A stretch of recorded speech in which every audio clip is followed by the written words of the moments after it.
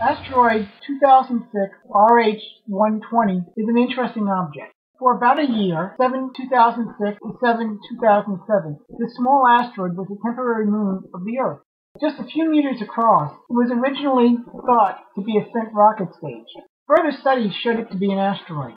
2006 RH-120's discovery resulted in a computer study. It showed that the Earth may have as many as 100 tiny moons at any given time. They drift in and out of Earth orbit after staying around for a few months to a few hundred years.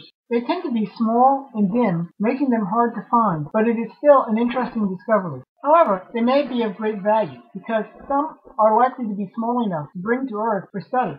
Also, the possibility exists of doing a mining operation.